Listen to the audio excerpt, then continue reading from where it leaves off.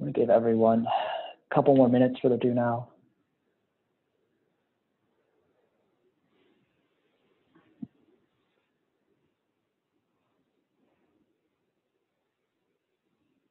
Aaron, you said you've never heard of sigma. Okay.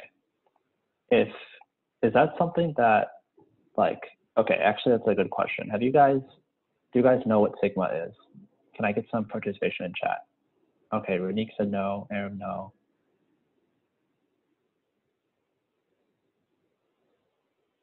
Gotcha, okay. Okay, I don't know why these are on the lesson plans that I'm supposed to be using, but okay, so if no one's ever heard of sigma, let's just scrap the do now for today. I'm getting a lot of people saying no. Okay, that's totally fine. So we're not going to work on the do now right now. Just don't worry about it. If you can't submit anything, that's totally fine. So I will get to the do now in a few minutes, but for now, we are going to be reviewing our participation expectations. I'm doing this in my AB class as well.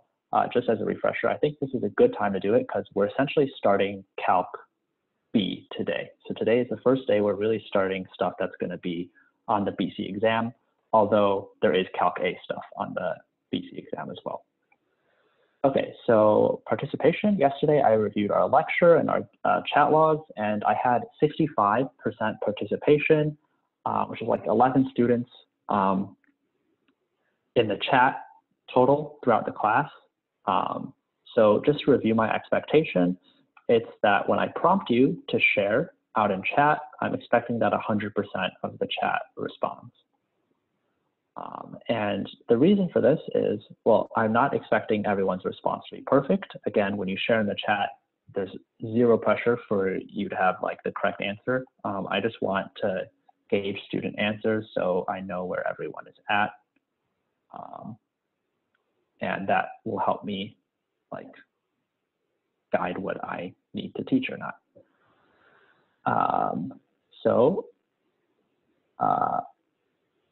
Damani, can I get you to come off of mute and just reiterate to the class what is the expectation for participation? Like the class needs to respond like to the question you asked, like when you say send something in the chat, the whole class needs to do it because not enough people are responding. Yeah.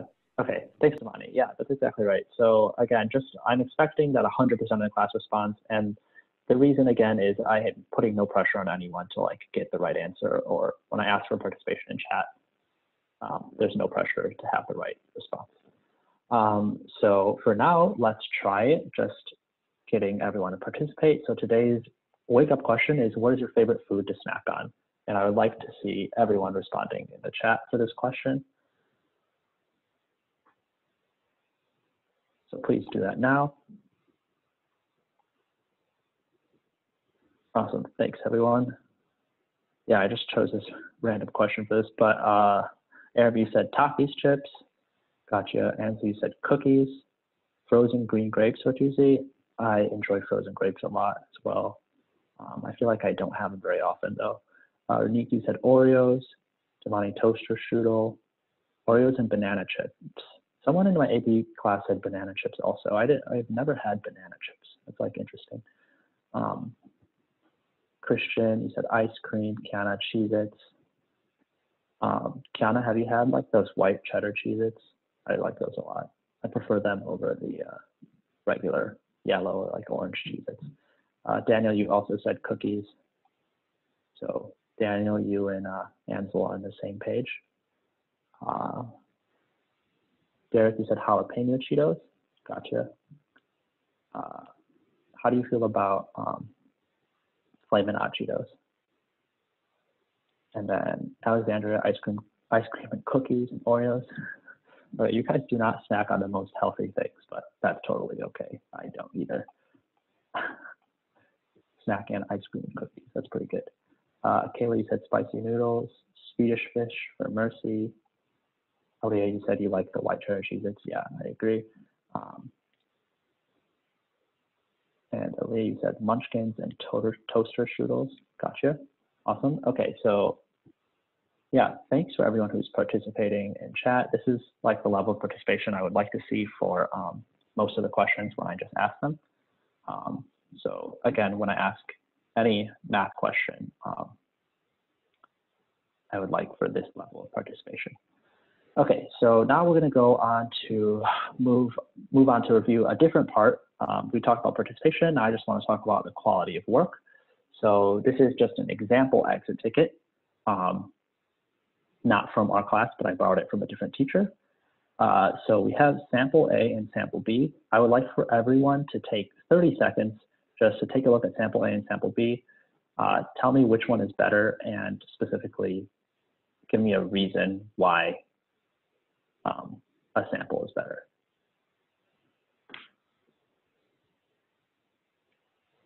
So sample A or sample B, and why?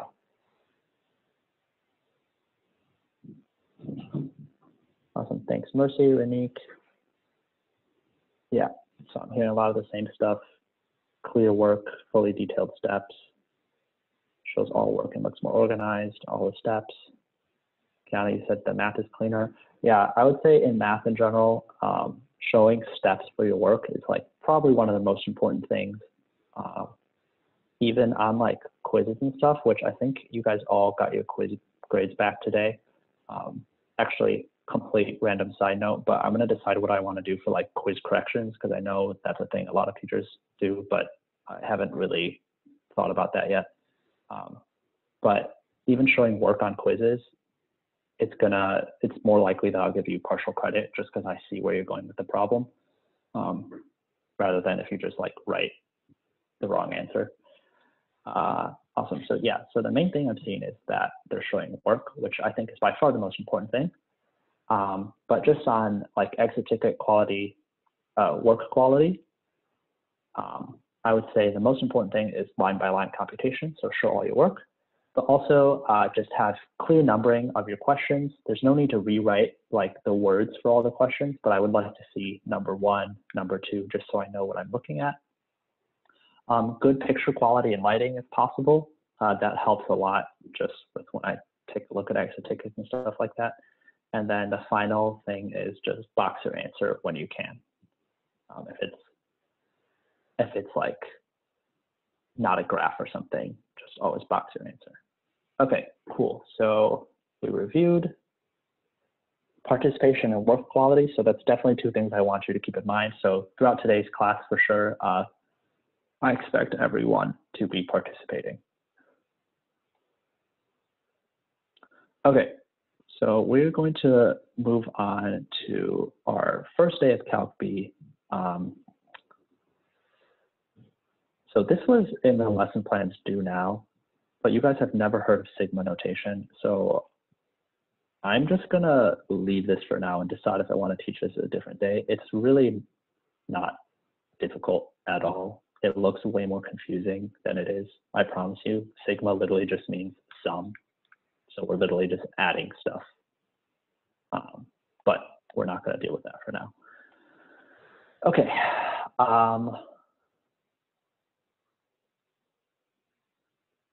Today we're going to be dealing with a topic called Riemann sums. So sorry I didn't have like a notebook slide today, but everyone can take like 30 seconds or so to set up their notebook. And I think you can start labeling now. This is unit 6.1 or 6.01, if that helps you with like numbering and stuff. And it's basically the beginning of Calc B.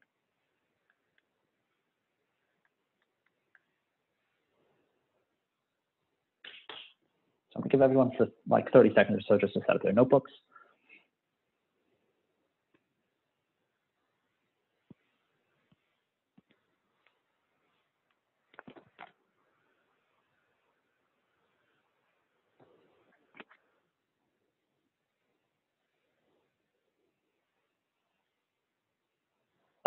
Yeah, so don't worry about submitting the due now today.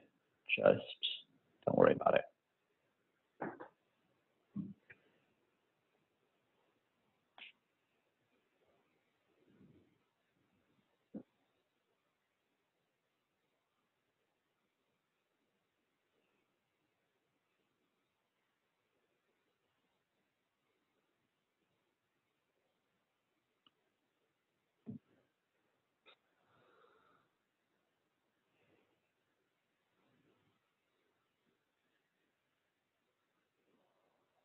Okay, so for this first question now, I would like you all to take a few minutes to explore, and this is kind of getting into what Riemann sums really is.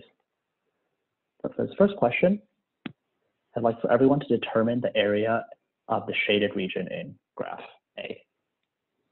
So number one, I'm going to give everyone like 1 minute or so just to work on this. And again, I would like to see everyone to participate in chat and send me a private message for their answer.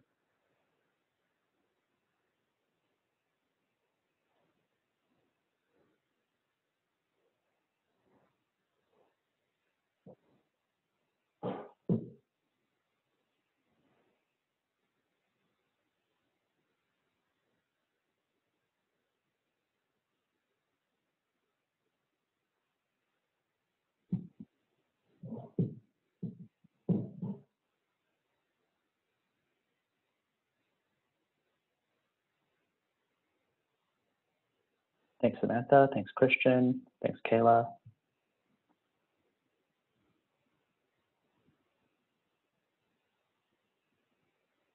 So I have 3 people who have sent me messages so far.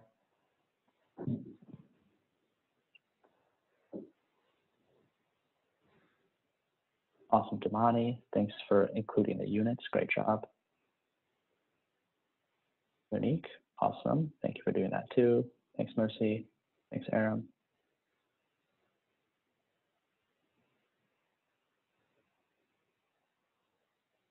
Kiana, great job. Sorry, Daniel, I see you have your hand raised. I'm not sure when that was from, but do you have a question? Yeah, I have a question. Yeah, go for it. So the quiz that we took I think last week, right? Yes. Are we gonna do corrections on that? Yes, I think so, but I haven't decided exactly what I'm going to do for corrections. So I will talk about that either tomorrow or Monday. Got it. Got it. Thank you. Yeah. But if you guys want to take a look at your quiz, it should be on Google Classroom, and then I did mark kind of like which number problem you lost points on.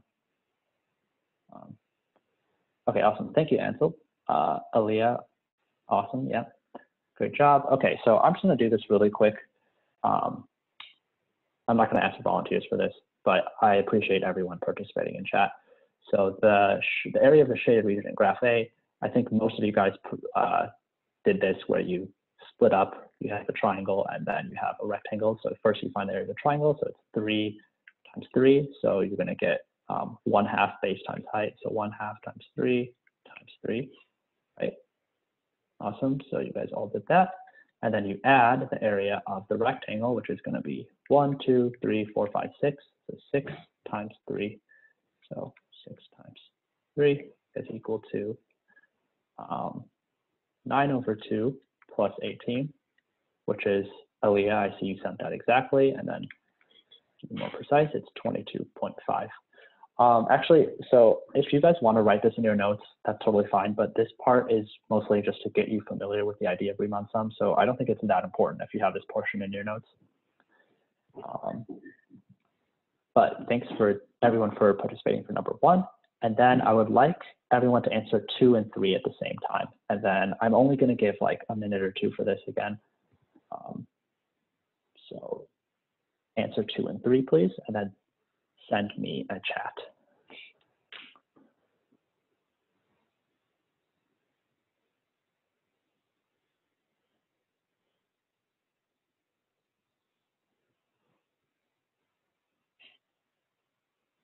I will include a little caveat here just because I'm reading this.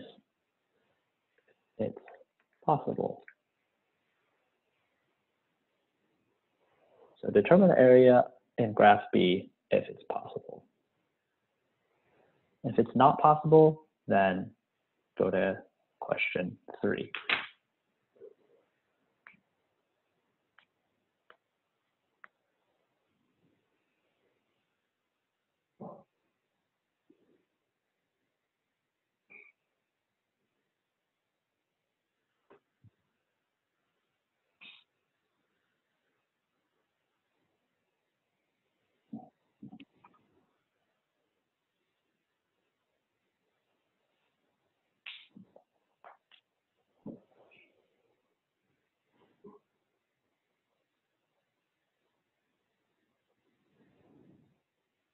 So I don't see any participation in chat right now. So if you just have an answer, I think it's pretty obvious for answer 2, like question 2, it's not really possible for us to determine the exact area, right? Unless you have a calculator or something, but I'd like for everyone to answer question 3. Great, thanks, Damani, Kayla, Christian, yeah, great job. Thanks for letting me know, Kiana.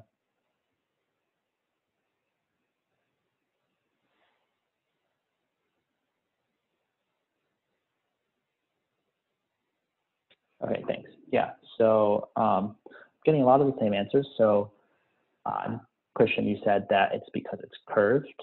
That's definitely a reason. Derek, you said because the shape. Zakai, you said there's no defined shape. Yeah, so it all goes back to the same idea. There's not like a consistent slope, right? The slope is changing, I'd say, is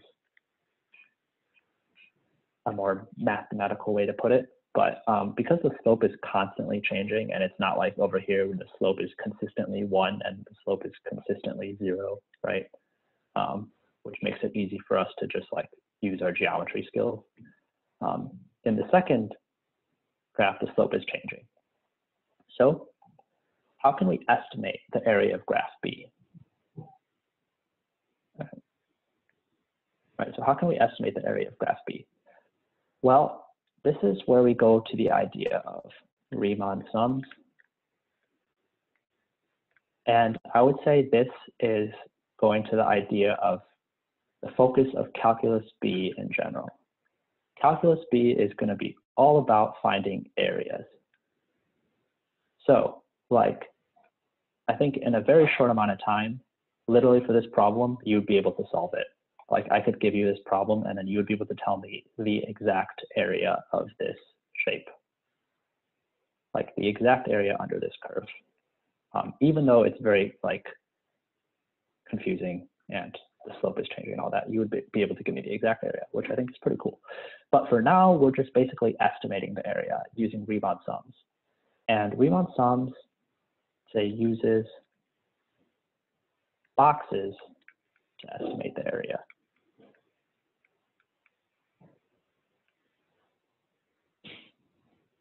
So I think it could be helpful to write this down.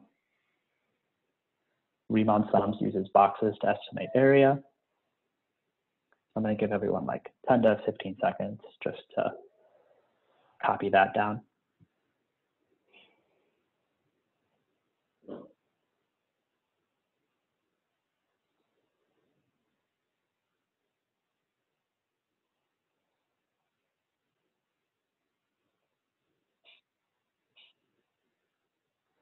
And how I would draw Riemann sums on this graph, for example. Let's say I want to use 3 boxes.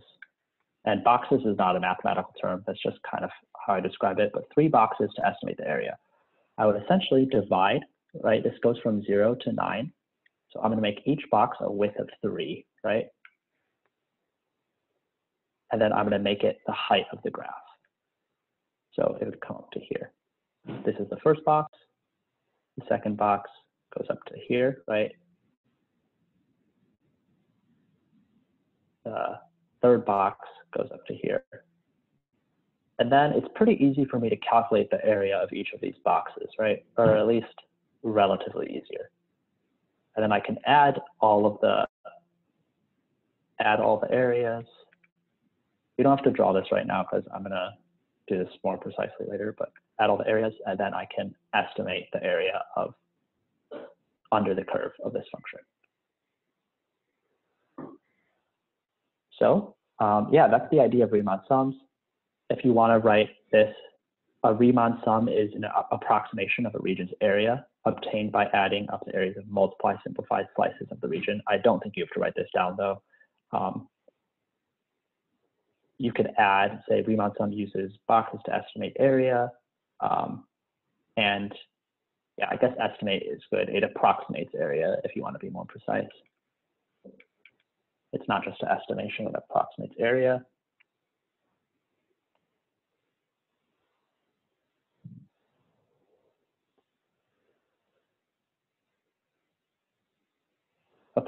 now I'm going to kind of draw out examples of Riemann sums. And I would like everyone to the best of their ability, sketch 3 of these graphs in their notebooks, in your notebooks. So again, you don't have to have like the exact number lines and grid like drawn out, but just a general number line and a general shape. And have like adequate space between each one. So like if you drew 3 on the left side of your notebook like this, that would be perfect. Just so we have space over here to talk about each one.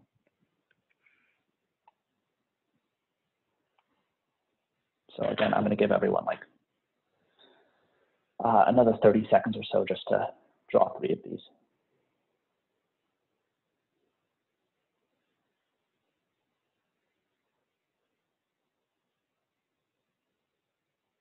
Yes, Ansel, you are drawing the graphs, yes. And just quickly draw 3 of them. Again, they don't have to be perfect.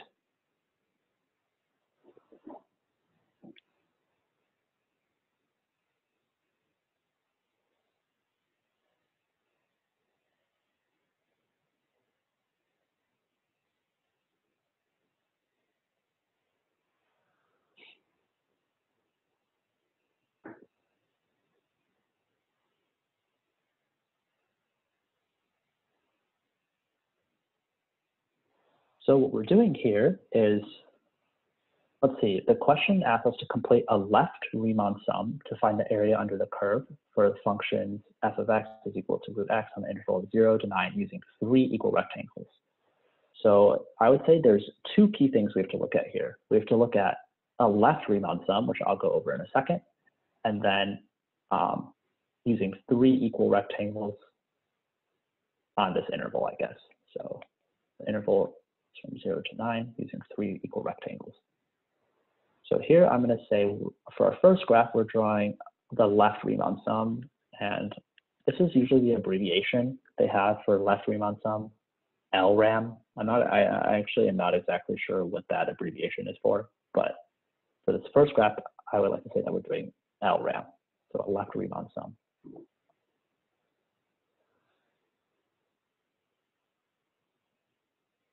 So like before, we're going from 0 to 9, right?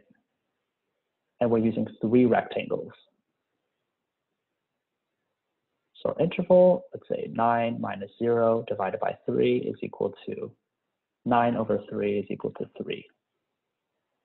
So this is going to be the width of each rectangle, which I think I didn't necessarily have to write out. I think you guys understand that. But yeah, that's going to be the width of each rectangle. So we can have the width of each rectangle is going to go from 0 to 3. That's our first rectangle. 3 to 6. So our first rectangle is here. Our second rectangle goes from 3 to 6. And our third rectangle goes from 6 to 9, right?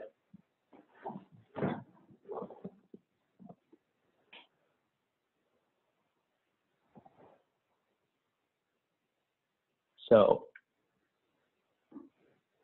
the other thing that we have to worry about is when we're drawing rectangles, we have the width now, but what is the height? Ansel, you have a question? Did you want to come up with mute? Yeah, where did you get that 3? Like, how did you calculate that LRAM thing? Like, I don't know how you got that. Are you talking about the 3? Yeah. Okay, so yeah, so maybe I should go over this more carefully. So our interval is from 0 to 9, right? Mm-hmm. So we're doing 3 equal rectangles. So our interval has a length of 9, right? And we're dividing it into 3 equal rectangles. So each of our rectangles is going to have a width of 3. Like if you visualize each rectangle here, it's going to have a width of 3, right? 3 units. But why are you dividing it by 3? Like, we're dividing it by 3 because the problem asks us to use 3 rectangles.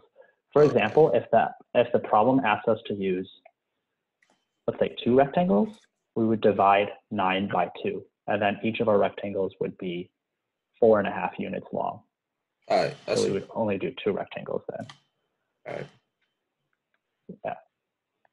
Okay, so hopefully that makes sense for everyone.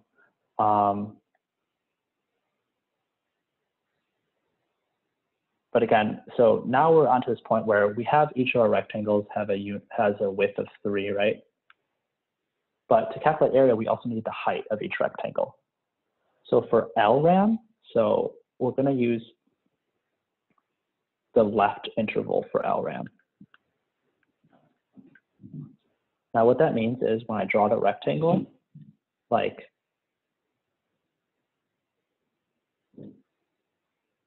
when I draw the rectangle, it can be a varying height, right? Like I could draw it this high, or like this high, or this high. Like it's hard to decide, but that's what LRAM tells us. So LRAM tells us we're going to use the left interval. So for our first rectangle, we're going to use this left interval, and that's going to be the height. So at our left interval, the height is actually 0, right? Because that's where the function is. So we're going to use the left interval, input it into the function, right? So we can see here it's square root of 0. So we're going to input that into the function, and we're going to have a height of 0. For our second rectangle, I'm going to input 3 into the function, and then our height is going to come up to here. So our second rectangle is going to be drawn like this.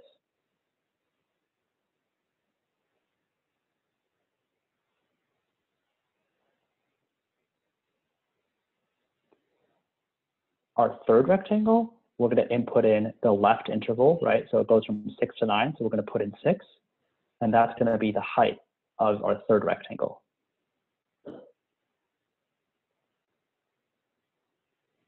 So this is an LRAM estimation. Reese, you have a question?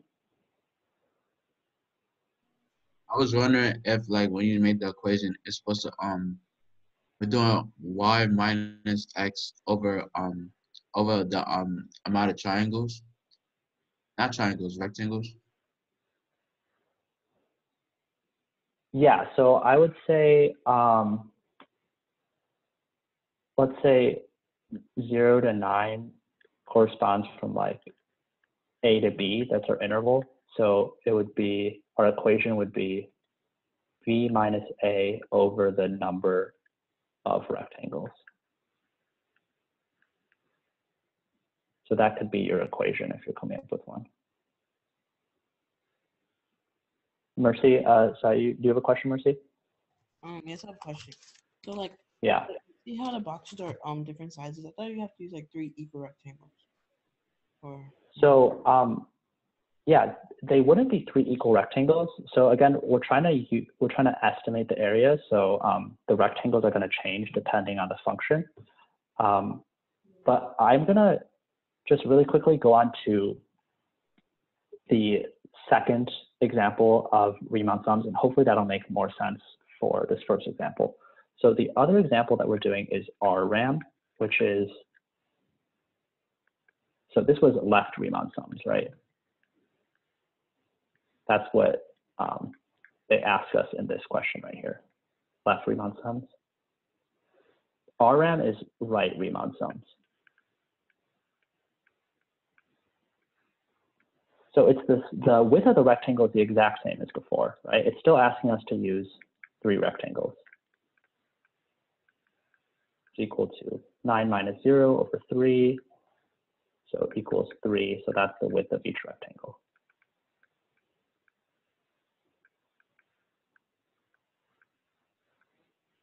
However, for our height this time, Ansel, I saw you ask a question about how we determine the height.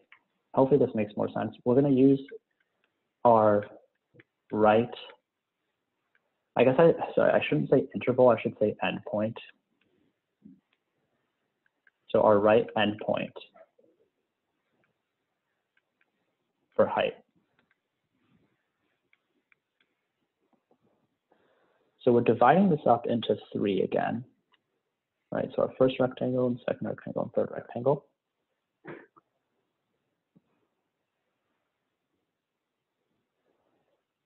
I'm going to give everyone like a couple seconds just to catch up writing.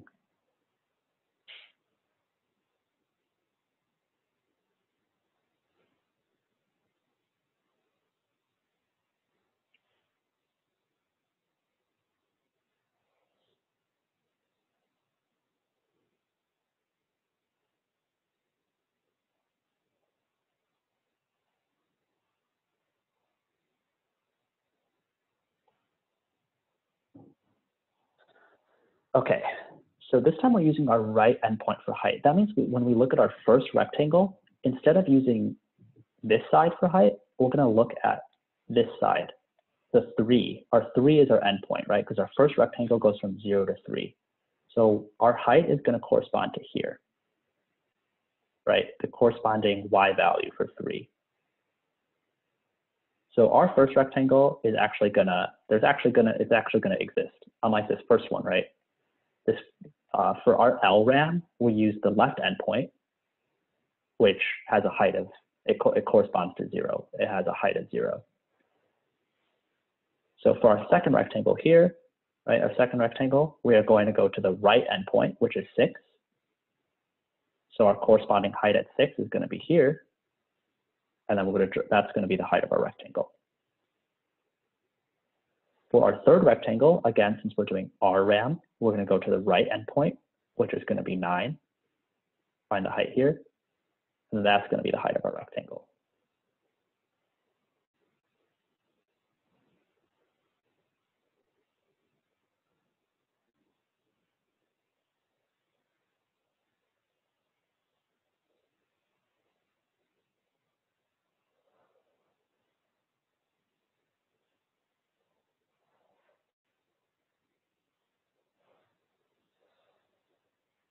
So hopefully that makes sense. I'm going to just really quickly show again.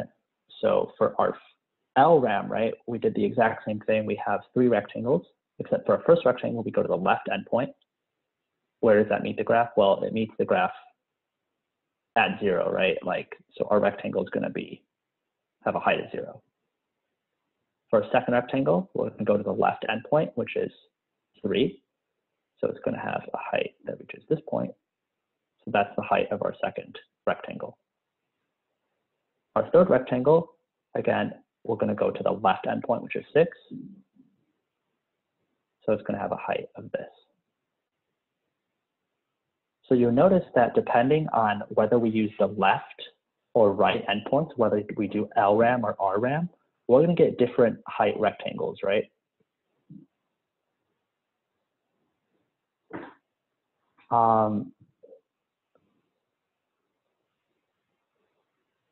Yeah, Reese, did you have a question? Then Sakaya, I'm going to answer your question.